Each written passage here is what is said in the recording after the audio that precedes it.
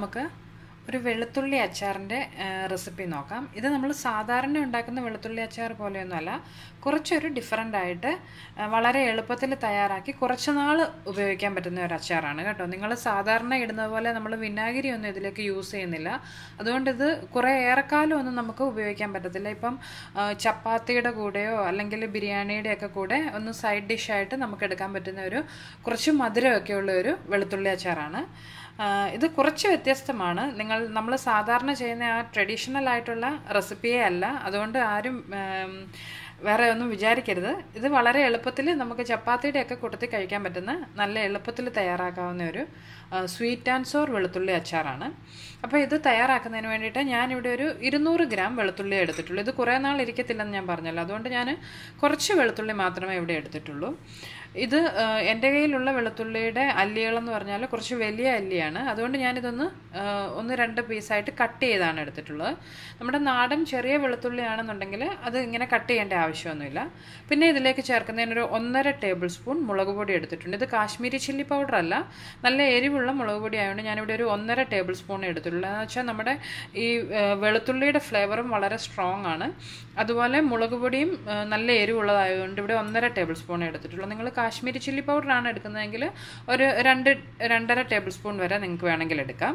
പിന്നെ കുറച്ച് കായം വേണം. ഒരല്പം കറിവേപ്പില എടുത്തിട്ടുണ്ട്. നമ്മുടെ ഇന്നത്തെ റെസിപ്പിയിൽ നമ്മൾ പച്ചമുളകോ അതുപോലെ ഇഞ്ചിയോ ഒന്നും ചേർക്കുന്നില്ല കേട്ടോ. പിന്നെ ഇതിനൊരു അല്പം ഒരു മധുരം കിട്ടുന്നതിന് വേണ്ടിയിട്ട് ഒരു ചെറിയ കഷ്ണം ശർക്കര ഇവിടെ എടുത്തിട്ടുണ്ട്. അതൊരു ഇപ്പം നമ്മളതൊന്ന് ചീകി എടുക്കുകയാണെങ്കിൽ ഒരു ടേബിൾ സ്പൂണോളം ശർക്കരയുണ്ടത്. പിന്നെ ഒരു ചെറിയ നാരങ്ങയുടെ വലിപ്പത്തിൽ വാളംപുളി, അതായത് നമ്മുടെ പിഴുപുളി എന്ന് പറയത്തില്ലേ, അത് ഞാനൊരു അല്പം തിളപ്പിച്ചാറിയ വെള്ളത്തിൽ ഒന്ന് സോക്ക് ചെയ്ത് വെച്ചിട്ടുണ്ട്. ഒരു 2-2.5 ടേബിൾ സ്പൂണോളം കാണും ആ വെള്ളം. അതിൽ കൂടുതൽ വെള്ളം നമ്മളിതിലേക്ക് എടുക്കുന്നില്ല. അത് തിളപ്പിച്ചാറിയ വെള്ളമാണ്. പിന്നെ നമുക്ക് കുറച്ച് കടുകും കുറച്ച് ഉലുവായും വേണം. ഞാനിവിടെ ഒരു ടീസ്പൂണോളം കടുകും 1/2 ടീസ്പൂണിനടുത്ത് ഉലുവായും എടുത്തിട്ടുണ്ട്. പിന്നെ നമുക്ക് ഇതിനാവശ്യമായിട്ട് എണ്ണ വേണം. ഞാനിന്ന് നല്ലെണ്ണയാണ് ഉപയോഗിക്കുന്നത്. നിങ്ങളുടെ കയ്യിൽ നല്ലെണ്ണ ഇല്ലയെന്നുണ്ടെങ്കിൽ സൺഫ്ലവർ ഓയിൽ ആണെങ്കിലും നിങ്ങൾക്ക് യൂസ് ചെയ്യാം. പിന്നെ കുറച്ച് ഉപ്പ് വേണം. അപ്പോൾ ഇത്രയും ഇൻഗ്രീഡിയൻസ് വെച്ച് നമ്മുടെ ഇന്നത്തെ ഈ അച്ചാർ എങ്ങനെയാണ് തയ്യാറാക്കുന്നതെന്ന് നമുക്ക് നോക്കാം. നമുക്ക് ആദ്യം തന്നെ ഈ എടുത്തു വെച്ചിട്ടുള്ള കടുകും ഉലുവായും ഒന്ന് വറുത്ത് പൊടിച്ചെടുക്കണം. നിങ്ങൾക്ക് അങ്ങനെ പൊടിച്ചോ കടുകിൻ്റെ താല്പര്യം ഇല്ല എന്നുണ്ടെങ്കിൽ നിങ്ങൾക്കിത് ഒഴിവാക്കാം കേട്ടോ. ഞാനിതൊന്ന് ഇന്ന് പൊടിച്ചാണ് ഇതിലേക്ക് ചേർക്കുന്നത്. നമുക്ക് ഇവിടെ ഒരു പാൻ ഞാൻ അടുപ്പിൽ ചൂടാക്കാൻ വെച്ചിട്ടുണ്ട്. ഇതിലേക്ക് ഈ കടുക് ഉലുവായും ഒന്ന് ചേർത്ത് കൊടുക്കാം. ഇതിപ്പോൾ ഒന്ന് മൂത്ത് വരാൻ തുടങ്ങിയിട്ടുണ്ട്. ആ കടുകൊക്കെ ഒന്ന് പൊട്ടുന്ന സൗണ്ട് നമുക്കിവിടെ കേൾക്കാം. നമുക്കിനി അടുപ്പിൽ നിന്ന് മാറ്റി അല്പം ചൂടൊന്ന് പോയി കഴിയുമ്പോൾ നന്നായിട്ടൊന്ന് പൊടിച്ചെടുക്കണം. ഇപ്പോൾ ഞാനിവിടെ അടുപ്പിൽ ഒരു അല്പം എണ്ണ ചൂടാകാൻ വെച്ചിട്ടുണ്ട്. ഞാനിവിടെ ഒരു നല്ലെണ്ണയാണ് ഞാനിവിടെ യൂസ് ചെയ്തിട്ടുള്ളത്. ഇത് ഏകദേശം ഒരു 2-2.5 ടേബിൾ സ്പൂണോളം നല്ലെണ്ണ ഞാനിതിലേക്ക് ഒഴിച്ചിട്ടുണ്ട്.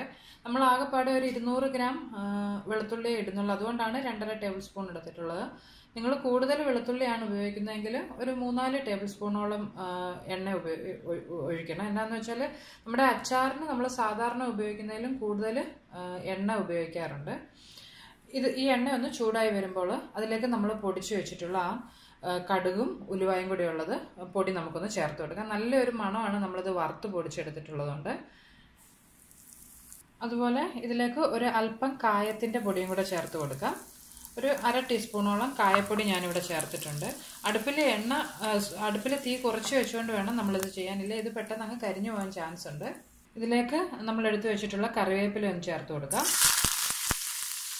അതുപോലെ തയ്യാറാക്കി വെച്ചിട്ടുള്ള വെളുത്തുള്ളി ഇതിലേക്കിട്ട് നമുക്കൊന്ന് വഴറ്റിയെടുക്കണം. ഒരു 3-4 മിനിറ്റ് എണ്ണയിൽ കിടന്ന് ഈ വെളുത്തുള്ളി ഒന്ന് വഴന്ന് കിട്ടണം. ആ വെളുത്തുള്ളിയുടെ ആ ഒരു സ്ട്രോങ് ആയിട്ടുള്ള ഫ്ലേവർ കുറച്ചൊന്ന് പോകുന്നതിന് വേണ്ടിയാണ്. ഇതിന് പകരം നിങ്ങൾക്ക് വെളുത്തുള്ളി വേണമെങ്കിൽ ആവിയിൽ വെച്ച് ഒന്ന് സ്റ്റീം ചെയ്തെടുക്കുകയും ചെയ്യാം. ഞാനിന്ന് പകരം വെളിച്ചെണ്ണയിൽ തന്നെ ഇതൊന്ന് വഴറ്റിയെടുക്കുകയാണ്. വെളിച്ചെണ്ണയല്ല, നല്ലെണ്ണയിൽ തന്നെ ഇതൊന്ന് വഴറ്റിയെടുക്കുകയാണ്. ഇപ്പോൾ ഒരു 3-4 മിനിറ്റ് ആയിട്ടുണ്ട്. ഈ എണ്ണയിൽ കിടന്ന് നമ്മുടെ വെളുത്തുള്ളി കുറച്ചൊന്ന് വഴന്ന് വന്നിട്ടുണ്ട്. ഇതിലേക്ക് ഇനി എടുത്തു വെച്ചിട്ടുള്ള മുളക് പൊടി ചേർത്ത് കൊടുക്കുക. ഈ മുളക് പൊടി ചേർക്കുമ്പോൾ അടുപ്പിൽ തീ ഏറ്റവും കുറച്ച് വെച്ചുകൊണ്ട് വേണം നമ്മളിത് ചേർക്കാനായിട്ട്. ഇത് നന്നായിട്ടൊന്ന് ഈ എണ്ണയുമായിട്ട് യോജിപ്പിച്ചെടുക്കണം. ആ മുളക് പൊടിയുടെ ആ ഒരു പച്ച മണമൊക്കെ ഒന്ന് മാറിപ്പോകുന്നതിന് വേണ്ടിയിട്ടാണ്. ഏകദേശം ഒരു 2-3 മിനിറ്റ് ആയിട്ടുണ്ട്. ആ മുളക് പൊടിയുടെ ആ ഒരു പച്ച കുത്തൊക്കെ ഒന്ന് മാറി കിട്ടിയിട്ടുണ്ട്. ഇനി ഇതിലേക്ക് നമ്മൾ സോക്ക് ചെയ്ത് വെച്ചിട്ടുള്ള ആ പുളി ഒന്ന് പിഴിഞ്ഞ് ആ വെള്ളം ഒന്ന് ചേർത്ത് കൊടുക്കാം. ഒത്തിരി വെള്ളത്തിൽ നിങ്ങളിത് സോക്ക് ചെയ്യരുത് കേട്ടോ, കുറച്ച് വെള്ളം മതി. അതുപോലെ തിളപ്പിച്ചാറിയ വെള്ളം എടുക്കാനും പ്രത്യേകം ശ്രദ്ധിക്കണം. ഇതിലേക്ക് ആവശ്യത്തിനുള്ള ഉപ്പ് നമുക്ക് ചേർത്ത് കൊടുക്കാം.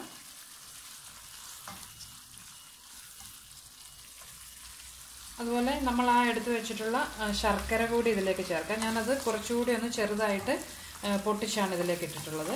ഇനി ഇത് നമുക്ക് തീ ഏറ്റവും കുറച്ച് വെച്ച് ഇതിൽ എണ്ണയൊക്കെ തെളിഞ്ഞ് അതുപോലെ ഈ ശർക്കര ഒന്ന് അലിയുന്നത് വരെ നമുക്ക് ലോ ഫ്ലെയിമിൽ ഇതൊന്ന് ഇളക്കി കൊടുത്തുകൊണ്ടിരിക്കാം.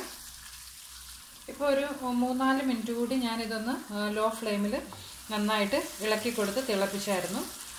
ഇതിലേക്ക് നമ്മൾ ആ പുളി പിഴിഞ്ഞപ്പോൾ ചേർത്തിട്ടുള്ള ആ വെള്ളമെല്ലാം അങ്ങ് പറ്റി അതുപോലെ ഇതിൽ നന്നായിട്ട് ആ എണ്ണയൊക്കെ ഒന്ന് തെളിഞ്ഞ് വന്നിട്ടുണ്ട്. ഇതിനി നമുക്ക് തീ ഓഫ് ചെയ്ത് അടുപ്പിൽ നിന്ന് മാറ്റാം. നമ്മളിതിൽ കൂടുതൽ നേരം ഇത് അടുപ്പിൽ വെച്ച് ചെയ്തിട്ടുണ്ടെന്നുണ്ടെങ്കിൽ ആ വെളുത്തുള്ളിയുടെ ആ ഒരു ക്രഞ്ചിനെസ് ഒക്കെ അങ്ങ് പോയി വല്ലാതെ അങ്ങ് കുഴഞ്ഞു പോകും. അതുകൊണ്ട് ഇത്രയും സമയം ഇതൊന്ന് കുക്ക് ചെയ്താൽ മതി. ഇതിനി നമുക്ക് അടുപ്പിൽ നിന്ന് മാറ്റി ചൂട് നന്നായിട്ട് പോയതിന് ശേഷം ഒരു ഗ്ലാസ് ബോട്ടിലേക്ക് മാറ്റാം. അങ്ങനെ നമ്മുടെ എരിവും അതുപോലെ മധുരവും ഒക്കെ ഒരുപോലെയുള്ള sweet and sour garlic pickle ഇവിടെ തയ്യാറായിട്ടുണ്ട്. ഇത് നമുക്ക് പുറത്ത് ഒരു ഗ്ലാസ് ബോട്ടിലാക്കി വെക്കുകയാണെന്നുണ്ടെങ്കിൽ ഒരാഴ്ച വരെ കേടുകൂടാതെ സൂക്ഷിക്കാൻ പറ്റും.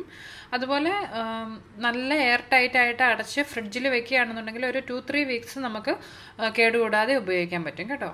അപ്പോൾ എല്ലാവരും ട്രൈ ചെയ്ത് നോക്കുക. നമ്മുടെ സാധാരണ വെളുത്തുള്ളി അച്ചാറിൽ നിന്ന് എൻറ്റയർലി ഡിഫറെൻ്റ് ആണ്, പക്ഷേ നല്ല ടേസ്റ്റി ആയിട്ടുള്ള ഒരു പിക്കിളാണിത്. അപ്പോൾ എല്ലാവരും ട്രൈ ചെയ്യുക. നിങ്ങൾക്ക് അതുപോലെ എൻ്റെ റെസിപ്പീസൊക്കെ ഇഷ്ടമാകുന്നുണ്ടെങ്കിൽ നിങ്ങൾ മറക്കാതെ എൻ്റെ യൂട്യൂബ് ചാനൽ സബ്സ്ക്രൈബ് ചെയ്യണം. അതുപോലെ നിങ്ങൾ സബ്സ്ക്രൈബ് ചെയ്തതിന് ശേഷം ആ ബെല്ലൈക്കൺ പ്രസ് ചെയ്യുകയാണെന്നുണ്ടെങ്കിൽ ഞാൻ അപ്ലോഡ് ചെയ്യുന്ന പുതിയ വീഡിയോകളുടെയൊക്കെ നോട്ടിഫിക്കേഷൻ നിങ്ങൾക്ക് ലഭിക്കുന്നതായിരിക്കും. അപ്പോൾ നമുക്ക് മറ്റൊരു റെസിപ്പിയുമായിട്ട് വീണ്ടും കാണാം. ബൈ.